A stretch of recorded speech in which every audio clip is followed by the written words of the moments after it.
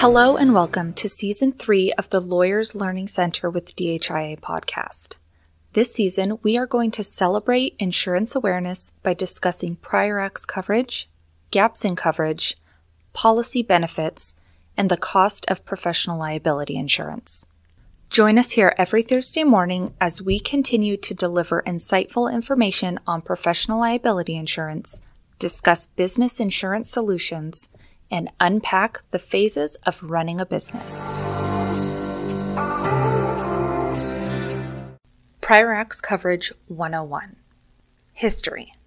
Before 1970, all legal malpractice policies were occurrence-based policies, meaning that if an attorney had malpractice insurance when the error allegedly happened, then regardless of when the claim was made, even years later, the claim was covered, subject to the terms and conditions of the policy.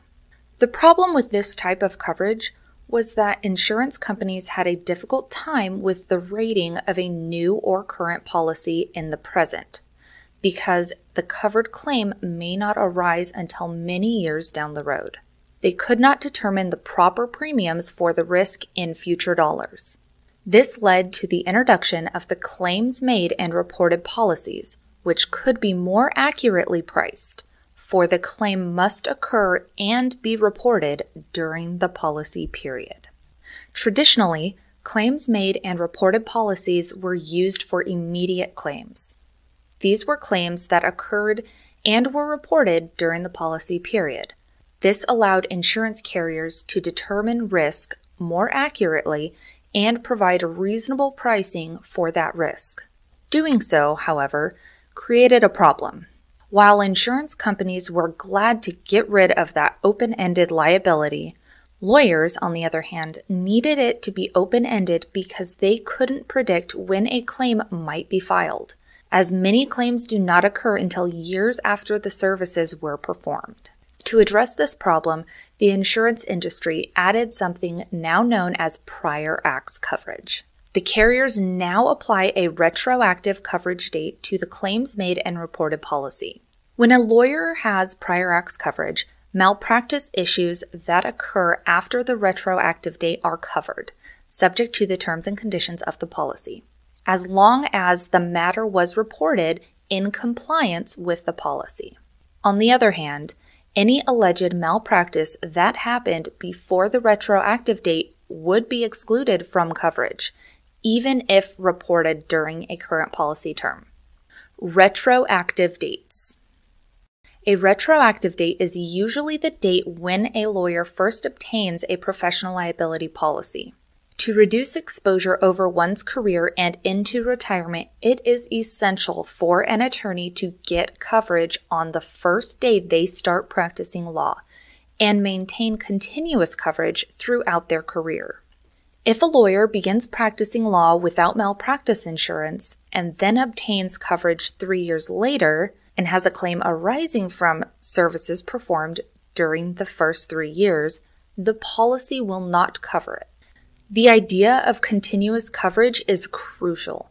If you have a gap in coverage, your new policy may contain a retroactive date which excludes all previous services performed. Avoiding gaps. Many lawyers assume that a gap in coverage can only happen if they do not pay for their coverage. However, a lateral move could create such a gap as well. Let's say you are about to leave a small firm that is going to be dissolved. You then join a large firm that has a standard malpractice policy.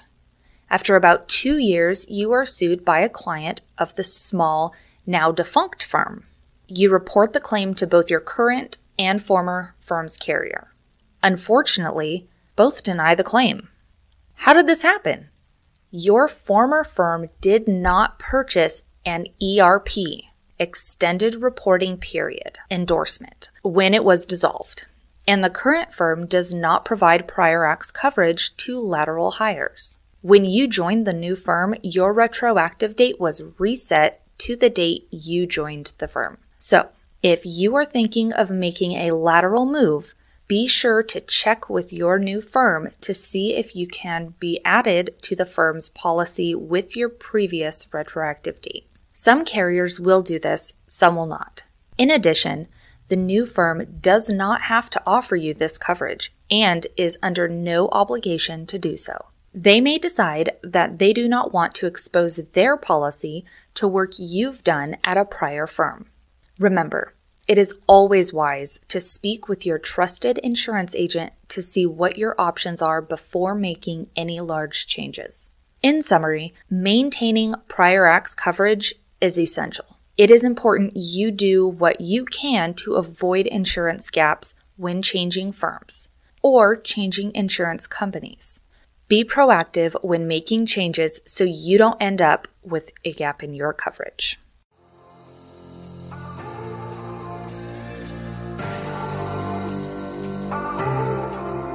Thank you for listening to another episode of the Lawyers Learning Center with DHIA podcast.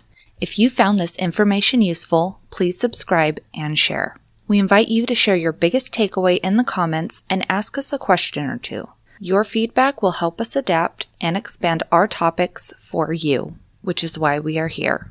If you're new here, we encourage you to listen to our first 2 seasons. Our Lawyers MBA series was created to cover the topics law school missed and is packed with actionable tips on running the business side of a law practice. Tune in next Thursday as we break down professional liability insurance to help better understand insurance coverage.